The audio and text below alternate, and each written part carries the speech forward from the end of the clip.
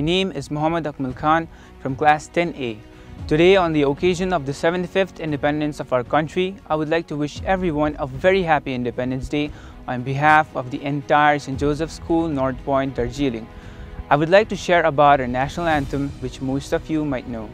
Our national anthem was originally composed as Bharato Bhagya Vidata in Bengali by Nobel laureate Rabindranath Tagore in the year 1911.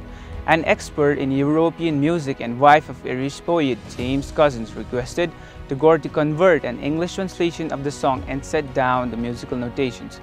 Tagore translated the work to English on 28 February 1919, titled The Morning Song of India, National Anthem. The college adopted Tagore's translation as well as Subhash Chandra Bose selected it as the national anthem.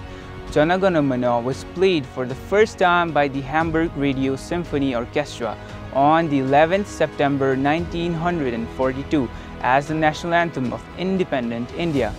The Assembly of India adopted Jana Gana Mana as their national anthem on 24th January 1950. Since then, till date, Jana Gana Mana is sung as our national anthem.